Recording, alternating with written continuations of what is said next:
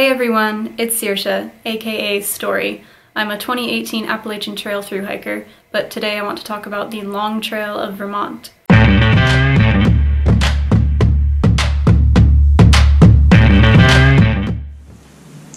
Welcome to Vermont. So after I finished hiking the AT, I really craved physical activity. I took up running, it just wasn't the same, so I started to plan a hike for the next year, 2019. And I remembered really loving Vermont. It was one of my favorite places on the AT. I think it's so beautiful, the scenery is incredible, so it seemed kind of perfect to go back and do the LT, especially because it shares 100 miles with the AT, so I repeated those miles. So it's much shorter than the AT, it's about 270 miles, and I think there's some saying, and I'm probably gonna get this wrong, but it's like Vermont is 90 miles wide and 3 weeks long, something like that, because it takes about 3 weeks to do the LT.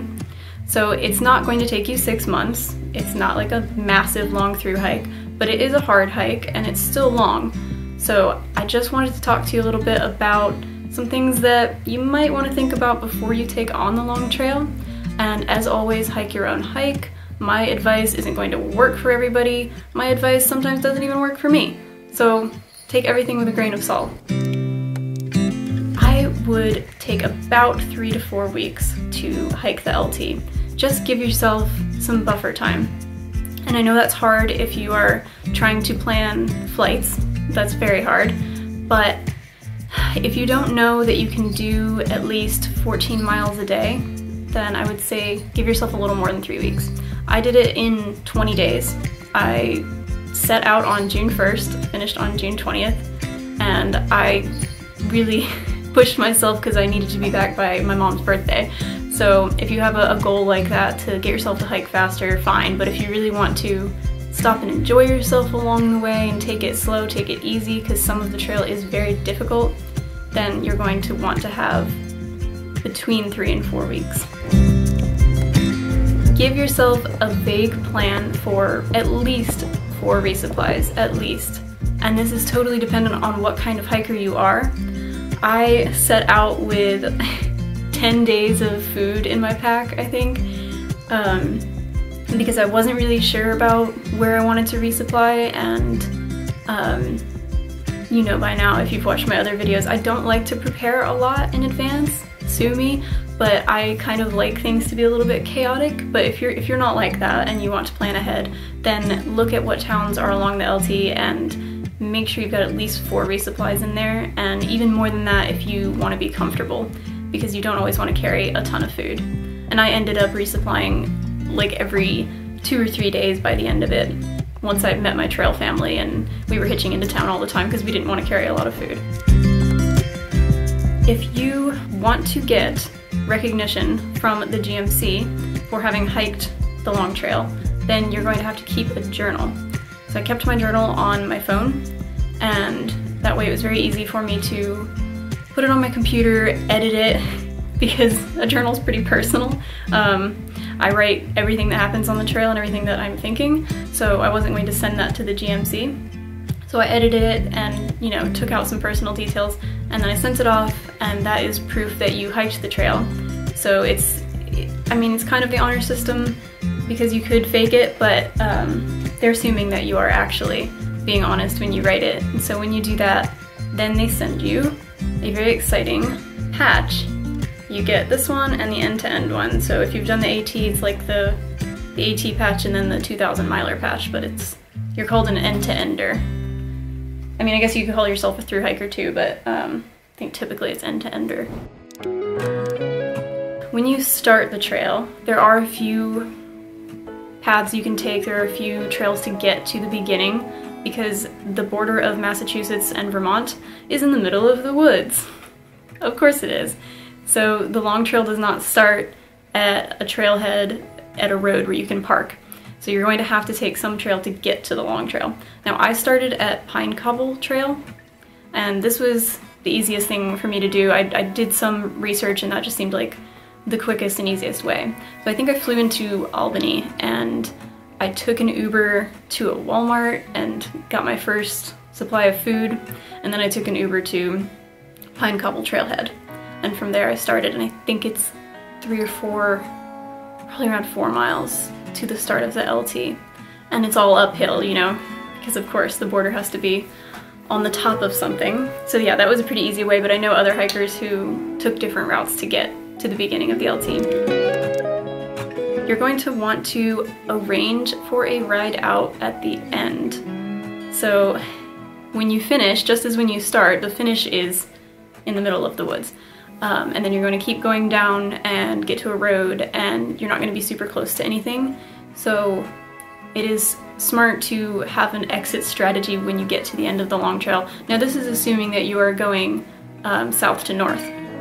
If you're going north to south, I did not do it that way, so just reverse it. You can take Pine Cobble Trail out, and you can arrange for a ride into the beginning/end.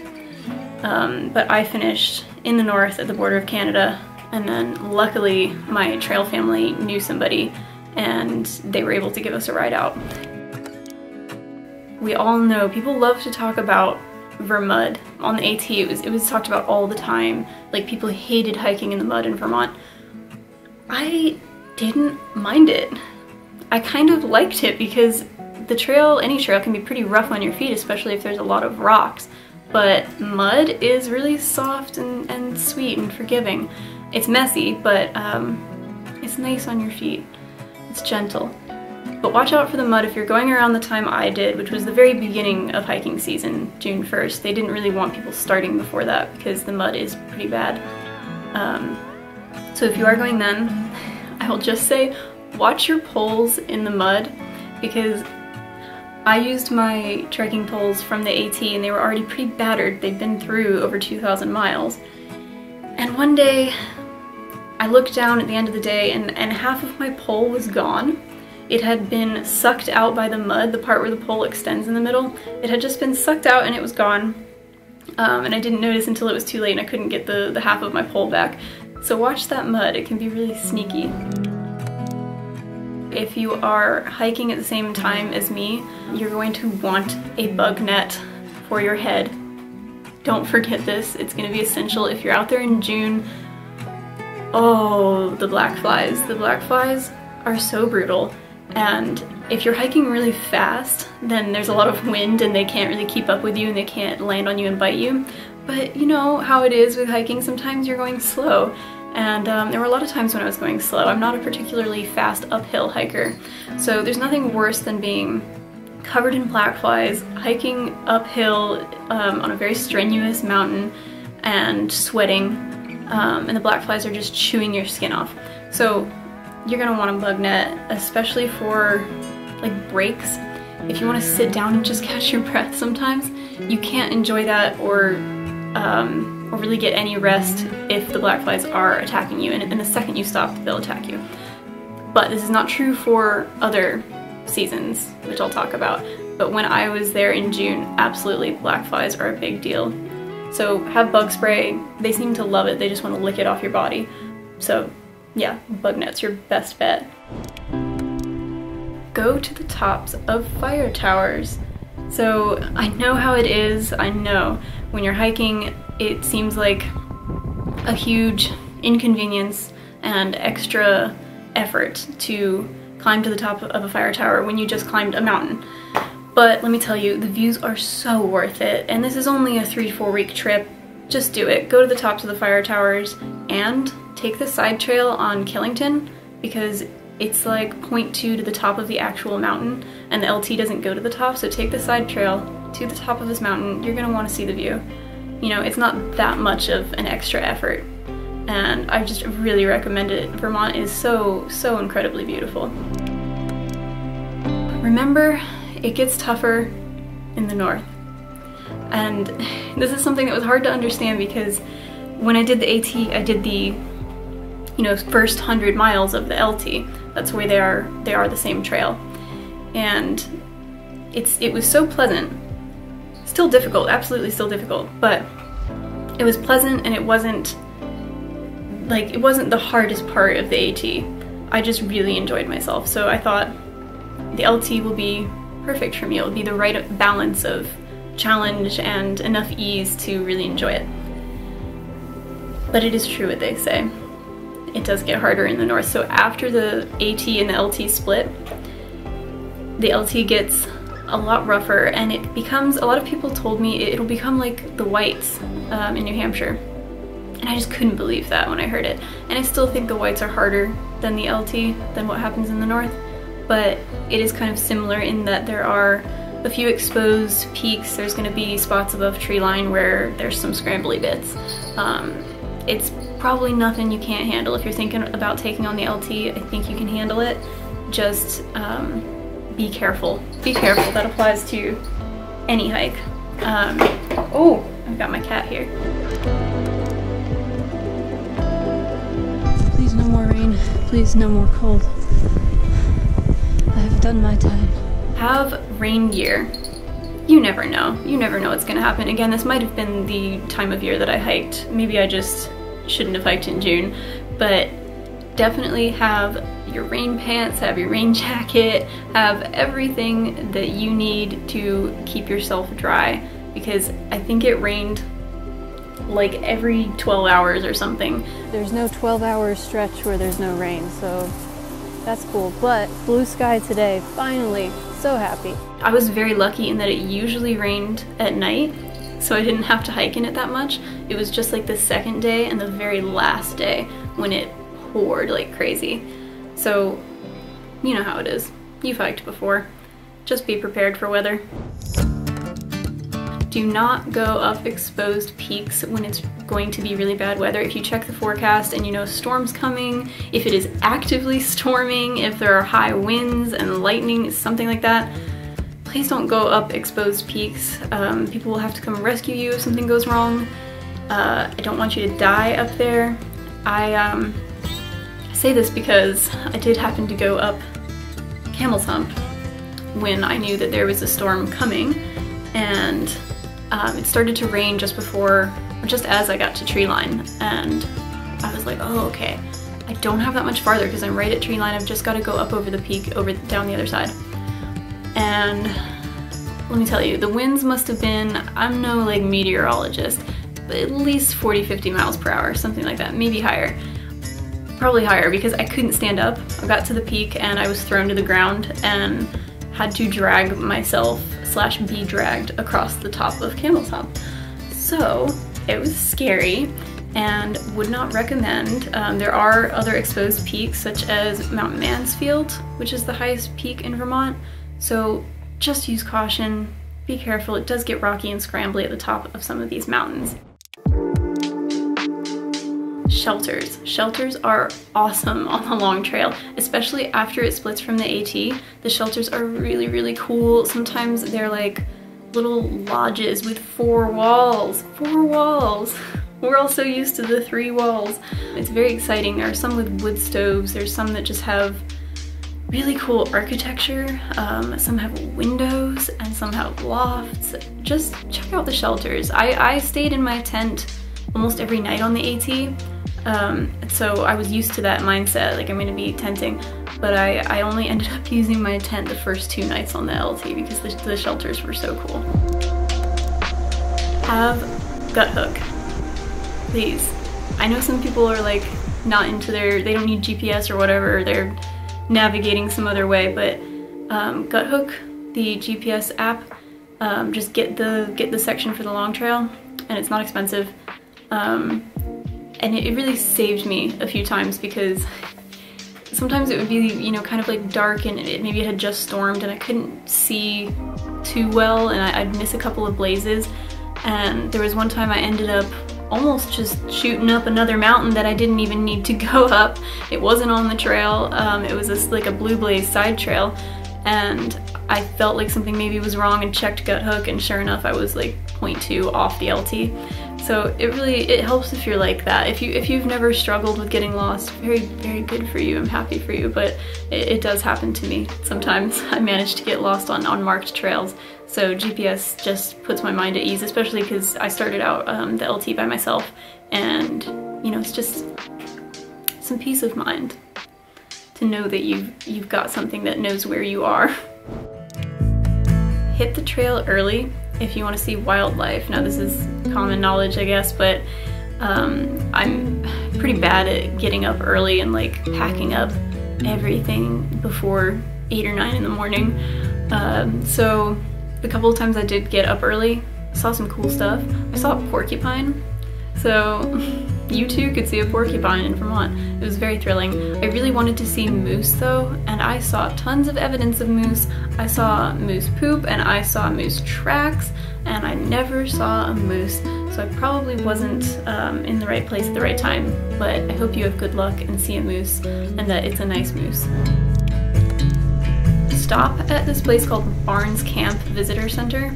It's past the halfway point, and they were so nice at this place. It's on the trail, like you're going to pass it, but stop there and hopefully they will have trail magic like they did for us. Oh, it was so wonderful, and they had all kinds of snacks, just like bins of snacks, and they were very, very kind people and really helpful and encouraging, so that was just a nice experience.